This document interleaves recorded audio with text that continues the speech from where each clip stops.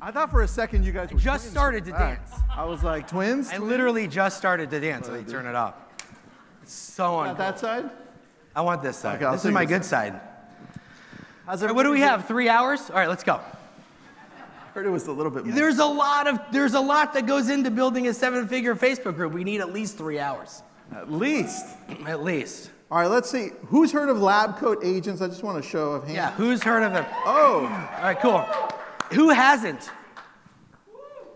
One person? It's about 2 people. All right, we'll deal with you later. No, but what I was going to say was, Lab Coat Agents, if you're unfamiliar, is the largest real estate Facebook group on planet Earth. We didn't tell us that. Facebook told us that, which was kind of cool. That was cool. Just a few real quick stats before we get into it. 105,000 members. We get about 500,000 comments, posts, and reactions every month. And our video views are way over like 500,000 video views. And our blog, labcoatagents.com, gets about 15 to 20,000 visitors a month. So it's a lot of fun. And we're going to talk to you about how that kind of started, right? Like it didn't start with that in mind. It started as a place for people in the real estate industry to just collaborate and share best practices. And it grew really quickly because I think that is a place in our industry where that's definitely lacking. And we're going to take you through that process as we figured it out by accident. And we actually created a plan for you. We're still doing it by accident, by the way. Kind of. Right? Yeah. All right, well, it all starts with a story here. And I want to take you back to Sam Walton. Everybody familiar with Sam Walton? Creator of Walmart, 1962. All right, so Sam Walton had an idea here. Hey, I just recognized you. How are you? Sam Walton had an idea here. And it was to help the average American save money and increase their quality of life. That was his vision. That was his just cause. But what happened is, after he died, you fast forward to 2009, you have this CEO who comes in and says, wow, I'm going to focus on growth. I'm going to focus on money. And my objective is to minimize the cost for products and then send them to the US and help the average American by just minimizing the cost. He forgot about helping the employees on making their life better, helping the average American and making their life better. And what happened is, you see the Walmart that we have today. They lost that just cause. Well, let's not forget, when Sam Walton was in charge, people wanted Walmart to come into their towns. That's right. And now they're dreading it. I mean, it affects real estate values because the mom and pop shops just know within a matter of time they're going out of business. People don't really enjoy working there, but they kind of have no choice because they live there and they can't afford to move out of the city or out of the state. So it has turned from this tribe that Sam Walton created to this conglomerate of putting themselves first instead of the employees.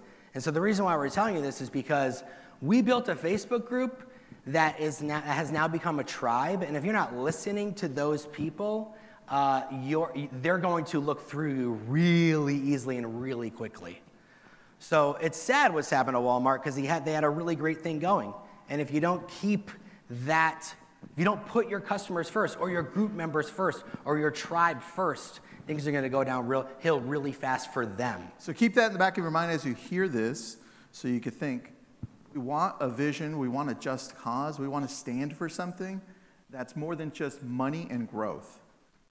Because when you give the value, the money's going to come. But if you're thinking about the money first, it's going to take a heck of a lot longer. So let's get into it. The most popular social networks. We don't have to tell you that Facebook is still the most popular. We heard, last year that people were canceling their Facebook accounts at a rapid rate, and with all this data breaching they're being accused of, people are logging off. But that's not the case. People are still trusting Facebook more and more every single day, regardless of what they're going through in the news. And about 2.3 billion people are on Facebook right now. Is that about right? That's about right. We have the stats, 2.23, but that's the next slide there. But you can see YouTube, Instagram, LinkedIn, Snapchat. LinkedIn has groups now too. They don't work the same as Facebook's. We have YouTube doing a good job and Instagram catching up too, which is nice to see. Yeah. But the one that holds that community together, the one that drives most of the traffic, the one that can make you the most money is still Facebook.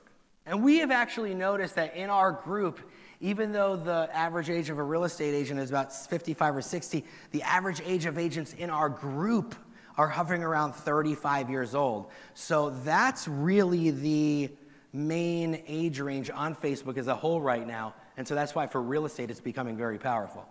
All right, so let's get into some cool stats. Like I said, 2.23 billion people are logging into Facebook every single month as of this year. And that's actually up 8% over the same quarter of 2018. Now, the reason for these stats is we want to show you that Facebook is still around. It's still super strong. So those of you who doubt that there's an opportunity still in groups, we wanted to show you these stats first to show that there is an opportunity to still grow a community and be able to make money. We're going to show you how, but these stats were important. We won't go over all of them. You could just... But the one you should pay attention to, because that's what we're going to talk about, is number 4. 400 million people are active in Facebook groups every single month. And that's a huge, huge number. So why are Facebook groups important? That's what we're going to talk about today. They're important for a lot of reasons. Well, organic reach all over Facebook is down. And groups are important because you're in a community with like-minded people and the reach goes a heck of a lot further. Tristan and I can reach 105,000 people with one post. I don't know. I mean, I post on my regular Facebook page and, you know, what are you getting? 3, 4 likes? No, what you don't see on the back end is Facebook will track every single person that sees the post, the video. So to us, we can see that every post is seen about 50,000 times. Right, but on the front end, you only see you get maybe 1,000 likes, 500 likes.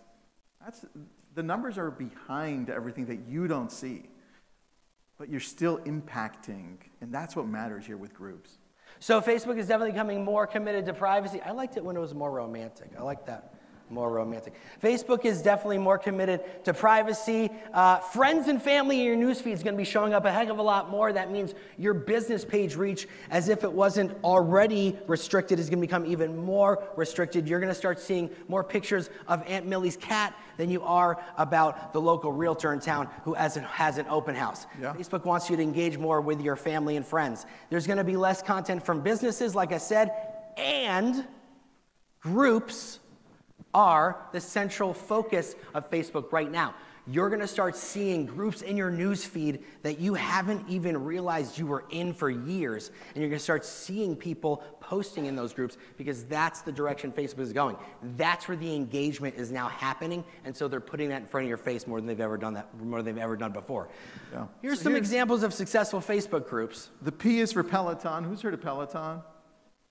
All right, good. They're getting more and more popular. Their Facebook group is intense. You go on there, take a look at how many, they have just over 100,000 people in there, but the ability for them to bring everybody together under one tribe is amazing. Take a look at them. Obviously, you know Lab Coat Agents. Grown and Flown was something new to us. Yeah, that's a good one. That we were doing a little bit of a study on. Take a look at them. Join those groups so you can see how they work. Now, Ad Espresso is great too. The Miracle, you know the Miracle Morning? Who's read the Miracle Morning before? Hal Elrod. Very good. His tribe is super strong. It's got over 200,000 people in it, and you can see how they function. The reason we're on all these different groups is to be able to see how they work so that we know what we can do better and what we're doing great or where we lack at. Here, Love Livermore, you won't be able to join. It's got about 10,000 people. Nick? Love Livermore is a real estate specific group by a friend of ours in Northern California, and she has about 10,000 members in that group, and they all live in the area of Livermore, California. So the point of this is not to show you how to create a 7-figure real estate specific group. It's to show you how to create a real estate group, and it doesn't necessarily have to be about real estate. That's a community group where she doesn't really even talk about real estate, but half of her business every year is coming from it because she's building trust in the community. Yeah, you got it. So there's 3 chapters to this, even though there's 10 steps. Number 1 is passion. You see, when we created Lab Coat Agents, we weren't thinking about, well, let's make $1 million in this, or let's make multi-millions in this. We were thinking, how can we help the average real estate agent understand what technology to use, what systems to implement so they can succeed in this business because it was lacking. And so that's where it came from. So we're going to ask you, go to the next one. There we go. We're going to ask you this question, and that's, what are you passionate about?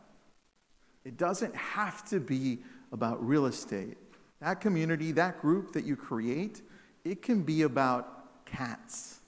You like cats? Yeah, I like cats. Dude, you should start a cat group. There's a lot of cat groups, but mine would be different. If you like kayaking, if you like running, if you're great with your family, you like going out to trips, you want to tell people where to go, it doesn't just have to be real estate related, but at the end, people will know who you are and will create an avalanche of business for you if you do it right. So I just want to go over a quick example of that. So another realtor friend of mine in Boca Raton, Florida, has a Facebook group with, I think there's 10 or 15,000 people, and it's for local moms in the area. And $18 million of her business last year came from that group, a group about moms, not even about real estate. So that's really important to think about. Yeah. So these are the different types that we've come up with. Number one, special interest, kayak, cats, dogs, whatever you want to do. Type two, community type groups. They could be for a specific city. Let's say Arlington here around the corner. Or are we in Arlington? All right, Arlington here. You can go like the one that I have in Malibu or Newbury Park where I live, like that, where you focus in on the community and you help them understand what's happening in the area, what activities to do. Interview the mayor, interview people that live in that community that can help them out. Number three, business groups, a company selling a product like the Peloton one. You've got Grant Cardone's as well, 10X, right? Ones like that. And type four, like us, groups that people can belong to, that share a common goal here, that can help them grow in some way. Those are the four types. So take a picture of that one, and then we'll tell you the next step. You have to brand it. Now, here's where a lot of people go wrong. Your logo is not your brand. Your logo is not your brand. In fact, our logo evolved over time because at first, we came up with the logo, which was the biggest mistake. What? Yeah, well, you're not really supposed to do that at first. And then when he did that, and I told him he was wrong, of course. No, but hold on, let's take a poll. Who likes the dog? Who likes the dog? One person. See? No, if you raised your hand, you're dead to me. Okay, so listen. The fact of the matter is, the logo was created first for us, and then it evolved. But I highly recommend that you do the logo last and start thinking about what you're trying to accomplish, what message you're trying to put forward, what's your objective, right? Your colors are very important. When you do start to become clearer on your brand, the reason why we eventually chose the colors orange and red is because orange and red stand for happiness and positivity. And that's what we always try to do first. And you'll go into our group and you'll see a lot of agents are angry. But it's up to us to keep the positivity going. That's so but what the most important thing about your brand isn't necessarily what you think it is. It's how you're making your people feel. Because a brand is a feeling. If people feel good about it and they feel like they're a part of something, that's what your brand means to them. So your brand could mean something different to every single person. So sometimes Tristan and I will post, what does lab coats mean to you? And we'll get 100 comments, and each single comment says something different. Yeah. And that's what our brand is. That's it. That's right. And so over time, your logo is going to evolve, right, to put forth a clearer mission of what you're doing. And so next year we're releasing our new logo because Lab Coat Agents is always trying to be in the forefront of technology and learning. And so with that, our logo is going to grow and further emanate the message we're trying to put forward. Yeah. What do you guys think about the new LCA logo? It looks a little bit cleaner, right? I like it. I like it. I like it too. All right, so the next step here, we learned this by accident, and that was building a strong team. We had a lot of failures on this part, but you need a strong team at the very beginning when you're building the community. When I created Lab Coat Agents, I told my ISA at the time, his name's Jake Fry, I said, dude, we're going to have 100,000 people on this. And he looked at me like I was on drugs, and that was okay. And he came up with the slogan. He was one of the first people that I added as an admin along with other people. But at that point, I just needed help. And it wasn't until we brought in Nick and that we started creating more of a company. And so I was a creator. We became the founders together. And then A creator and a founder are different, just so you know. He created the group, and then when you bring in other people to help the group grow, then you become founders because then you each put your different visions together. You got it. And then we founded it as a company. But the key here is finding the right team to be able to grow your group, your community. We're going to show you some steps here to be able to do that. But it's key that you bring in people that have the same vision as you do. Even though we approach it a little differently, we still have the same vision. We agree on how to be able to reach our one goal. Even though we do it a little differently, we make it happen together. And that's what you have to look for. People that still can execute on your vision. Similar to what Sam Walton did at the very beginning. He had a vision. He brought in people that could help him achieve that. See, we were treating it as a business maybe a year in. And you can do the same thing with groups because there's a big opportunity here. You just have to have this process for the next one. Yeah. So you have to find your tribe. That is very, very important. You guys are HyperFast agent tribe, and we have our lab coats tribe. And the tribe is made up of two things that are equally important: your content and the people in your community. Because the content that you are putting out into the world at first and continuously is going to attract like-minded people. So the two are exact same slices of the pie. What you are driving out into your community, and then it's going to attract the people that relate to what you're saying. Yeah, you're either going to push people away, you're going to find your tribe, or you're going to bring in people that are going to be really sold on what it is that you're bringing to the table. The key is focus on content that's bringing value. A lot of the times we see people just spamming groups. We're like, hey, I'm selling this. Hey, I'm selling that. Hey, come to this. Hey, come to that, with no clear understanding that it's the value that keeps people coming back, right? It's that fear of missing out on what else we're innovating on, what else we're bringing to the table that can help you grow. If you do that in a community setting that's specific to your community, whether it's here in Arlington or other places, where now you're showing people what's happening in the neighborhood, what's new, where they can go and have fun as a family, what activities they can participate in, you're bringing value, rather than saying, hey, I'm a real estate agent, which they already know, and if they don't, they'll find out anyway through that value that you bring. But it's all in the approach, because that's the tribe you're going to attract to yourself. That's part of the community. So number 5, find your top tribe members. This is, again, what we did by accident. So this is really important. So as your group begins to grow, you're going to realize who your strongest supporters are. And those are people that you're going to want to love on like crazy more than anybody else. So it's going to start off small, whether it be 100 or 500. And then as you grow, it's going to be 1,000. And the way that you're going to figure out who your top supporters are is Facebook's going to tell you. It's going to show you who the most active people in your group are, who posts the most, who comments the most, who participates in viewing webinars, and so on and so forth. You're going to be able to see who those people are, and you're going to want to make sure that you specifically have a system for thanking them, for giving them, whatever type of swag, which we'll get to in a minute, like hats, t-shirts. Invite them to your events if you have some, just give them that special treatment, because they're going to be your voice. Because believe me, the people that don't like you are going to be very loud. So you need to care about the ones that love you, and Facebook will let you know who those people are. It's important. All right. Growth. Lots of different ways to grow. I'll let Tristan do it because I just talked a lot. Thank you, sir. No problem. Appreciate that. All right, so growth. Number one way that we grew was organically. It was word of mouth. People did start to see that we were bringing a lot of value and were inviting their friends.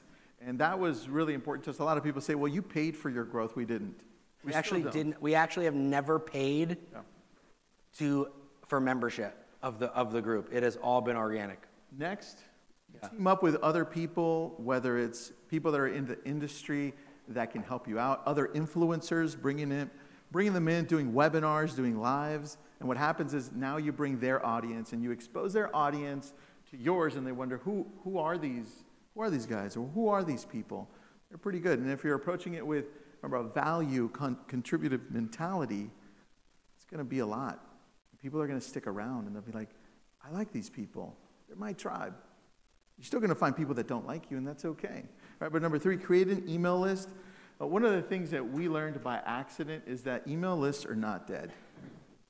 It's spam email lists that are dead, right? Yeah. You get emails every day, and it's just a bunch of crap. You're like, oh, it's this person again, spam. Oh, it's this person again. I don't want to read their crap. But if you're very selective on the emails that you send out, where you're giving value and you're giving content that people can learn from, all of a sudden that turns around. And that becomes one of your greatest assets. So building that email from the very beginning. So when people join your group, you get an option of 3 questions to put in there. One of them should be, hey, would you like to join my newsletter? I won't spam you. I'll send you content, information, valuable information in the area. Just leave your email there. And what you do is you grab that email and you put it into your list. And then the other questions could be like, are you awesome? Right? Which we had for a while. We did have one. Are you awesome? I loved Are You Awesome? Yeah. But that's the idea. Number 4, put some money behind your videos and post on your business page. Lead them back to the group. You can do that too. We use that for branding still. So a lot of the webinars that we do, some of the great blogs that we have, some of the great content, we don't use it to bring them back. We don't use them to come into our group for the first time. We use them to bring them back, so for branding. And that helps a lot with that whole fear of missing out. It's like, oh, I haven't been to Lab Coats for a while. I need to come back. Yeah, a great feature for a newsletter would be featuring the most engaged posts of that week. You know, saying, hey, jump in on this conversation if you missed it, and that will bring people back to your group to start engaging in posts that they care about, which is another really great idea. So, like Tristan said, it's not spam if people get value from it. All right. What happens is your group takes off and somebody starts to take notice. Yep. So for us, it was the real estate industry. In 2014, where Realtor.com liked our discussions about converting internet lead generation, so we partnered with them on a few things. Commissions Inc. Tristan was an avid Commissions Inc. user, and they started taking notice of that and asked him to start training their customers. Espresso Agent, this is an example of which we'll get into later with affiliates and sponsorship. Espresso Agent noticed the size of our group, and they were a startup at the time, and they asked us if we could help launch their product, which we did, and we brought them from 0 to 700 users in about a year. And then Inman saw us, and they started to give us some opportunities there. And then Facebook saw that we were leveraging groups unlike other people were leveraging groups. Like, we kind of got into groups on the ground floor, just kind of not knowing really where it would go. And so now Facebook is pushing groups out at a really high level, and they're creating lots of new free features just around groups, and we're super honored we got to be a part of that collaboration with them. So when you start to create a group in a specific niche, there's a really good chance that people are going to take notice in that industry that your group is about. Yeah, and don't be afraid to shift as you go through this, because what you find is that you have an idea of what you want to create, but what happens along the line is that the people that are part of the group, the community, they're going to guide you maybe a slightly different way, and then there are a lot of opportunities if you just stay open-minded to that as well. This is one of our favorite quotes by Seth Godin. Marketing is about spreading ideas, and spreading ideas is the single most important output of our civilization. This is what allows us to move from one place or one thought to another, and it's really the basis of your community, right? Going back to Sam Walton, he had an idea, right, and he shifted it into reality with action. And so it's the same thing. It's not about the money. It's about whatever you were passionate about. If you want to spread that, you go all in. You don't half-ass it. And this is an opportunity right now. Who remembers back in the late 90s, if you were around, early 2000s, when people started saying, you know what, this internet thing is pretty cool, right? Yeah. This is amazing. And everybody just kind of just sat around saying the same thing. Not a lot of people did anything. Well, you have another opportunity here through Facebook, of all things, and creating communities that can level you up to heights that you're not even imagining right now, just from a simple, free community. And we're trying to show you right here that there's millions just sitting in front of you, and we're giving you the process. You just have to take it. There's just massive value in this. So if you're not paying attention and you're falling asleep in the back, I can't see you, first of all. Wake up, because this isn't going to last a long time. It's only going to be here probably for a year and a half, 2 years more, before these places are saturated. And it's going to be harder for you to take hold onto your idea and grow it. Okay. How to make money, how to monetize the group. We all want to know how to do that, right? Well, this happened by accident. I want to tell you. Yeah, this was an accident. This happened. So when we created the group, we're like, this is cool, this is amazing. And then we had people telling us, yeah, but why are you spending all your time in this group and community if you're not making any money? It's just a waste of time. And we're like, no, we believe in this. This is a mission of ours. We want to change the industry. We want to help agents, right? And like, yeah, it's Facebook's a waste of time. And then I met Nick. And then everything changed. And then my world changed. And then it just went through the roof.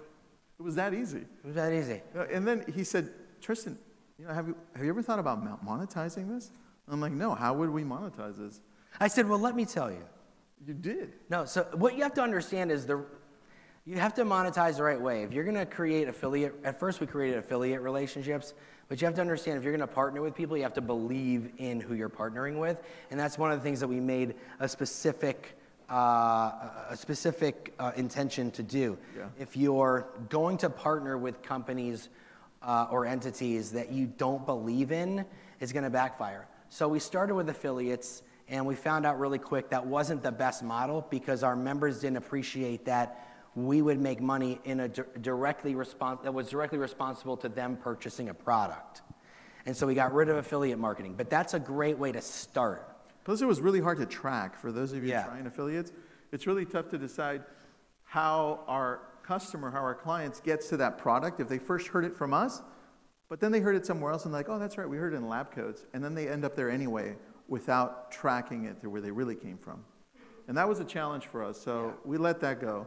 And then events, we have real estate events, but if you're going to do an event for a group that you're thinking of, let's, use cats as an example. Dude, I'd go to that event. You could have like a cat play date. I don't know how these things work. I think a dog play date. A dog play date. Cats don't like play dates. Cats are very antisocial. It won't work with cats. That probably would not work. Forget I said a cat play date. But you get the point. If you have a kayak, you use kayaking a lot. I don't know why he uses kayaking so much. Dodgeball. Okay, dodgeball. Dodgeball would be cool. Dodgeball is a great idea for a group. I like dodgeball. You could have dodgeball events and have the local sports shop or something. Dodgeball sponsor movie it in the background. Yeah, you could. If you can dodge a wrench, you can dodge a ball, Tristan. I like that. All right. So events, very, very important. And the reason why at our events that our vendors do so well is because they're vendors that we partner with for so long, and our audience has gotten to know who they are. So that's why it's really important to really believe in who you're partnering with, and that way when they sponsor your events, the people who are at the event are already familiar with them. And then ads and sponsorships. So that's where we moved from affiliate to sponsorship. We don't do affiliate anymore. We do straight up marketing sponsorships because it's not directly connected to a sale. And that builds a lot more trust. You know what I mean? It's like, it doesn't matter how many people buy into this. It's not directly tied to Nick and Tristan making money. Yeah, well, we decided, what products are we using? What are we succeeding with? And you can do the same thing with your community. I'm going to use that whole kayak thing or the dodgeball one, but with kayak, if you're using a specific kayak, and you're using specific products, like your gear, that work. Hey, I'm using your product. It's been doing great for us. This is who I can expose you to. Pay us a certain amount, and we can expose you to these ideas. The leadership, and that you can create products. So what we did imagine from the very beginning when we created the logo and we redesigned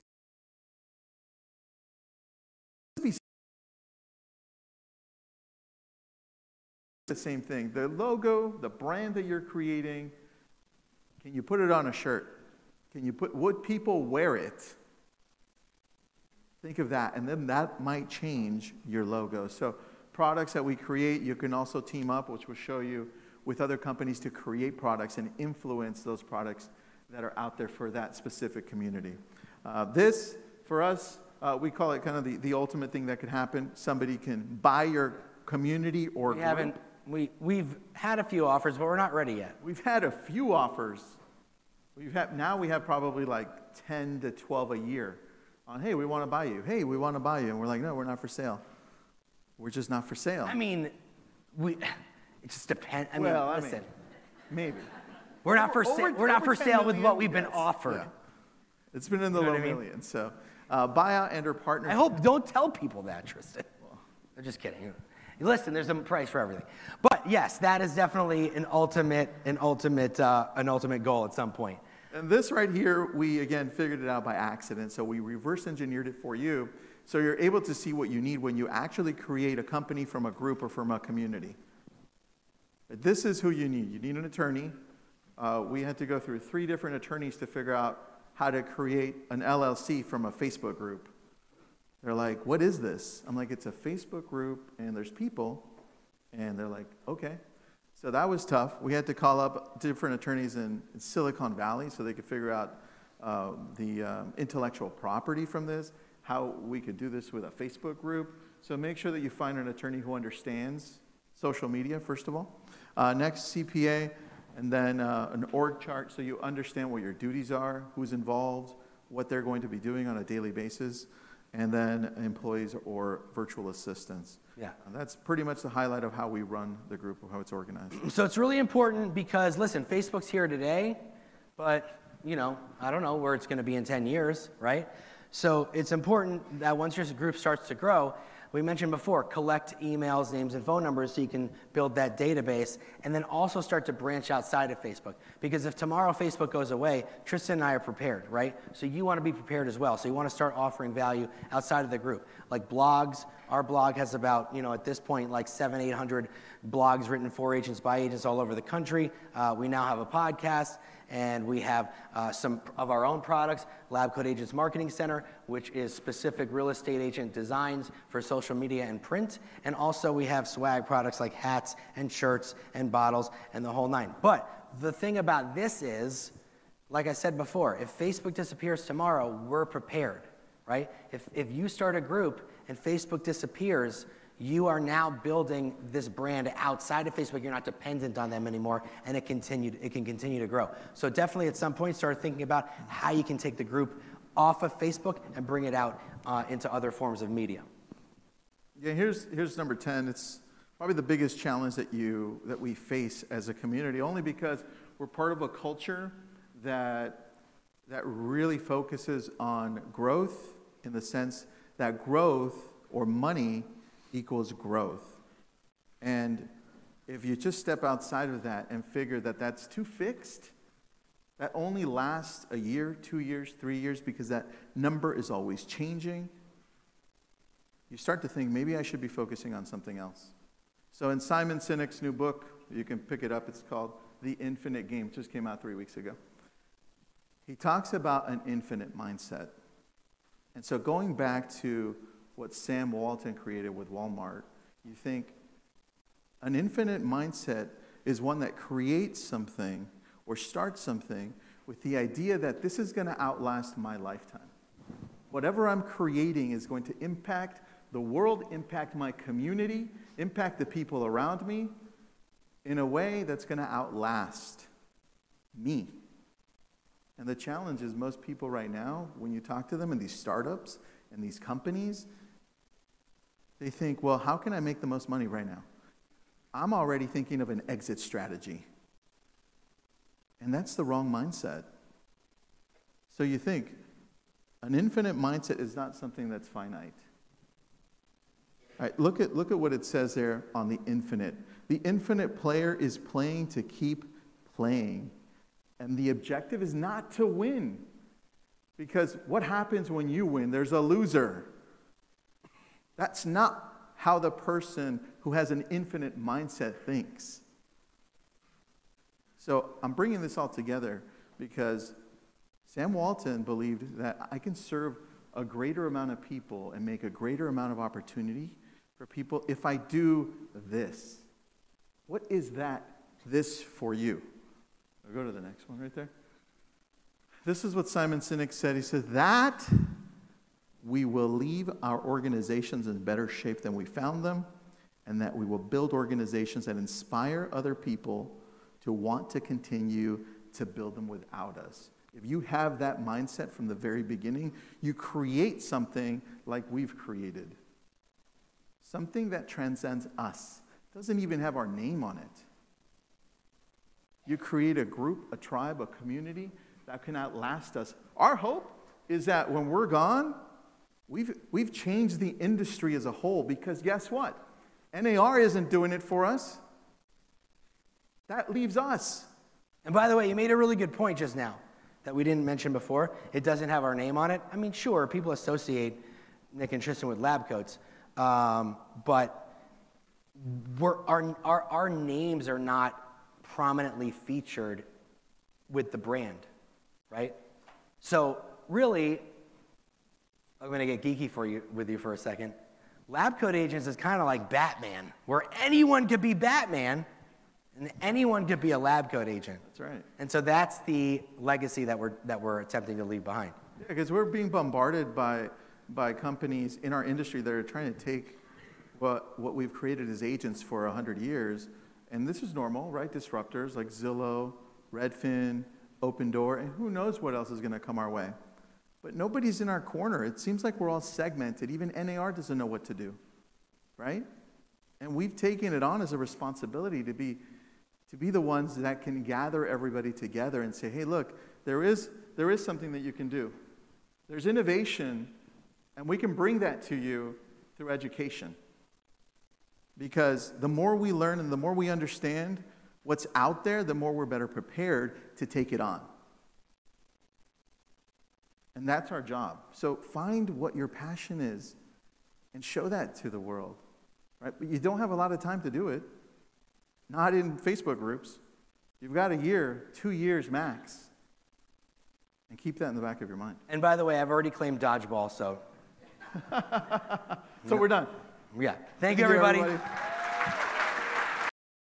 Thank you for tuning in to this episode of the HyperFast Show. Subscribe to us if you want to make sure you get the latest and greatest HyperFast shows. And remember, we love reviews. Reviews help us bring better and better guests and improve our shows. So give us the good, the bad, and the ugly. We hope you enjoyed the show, and we will see you next time.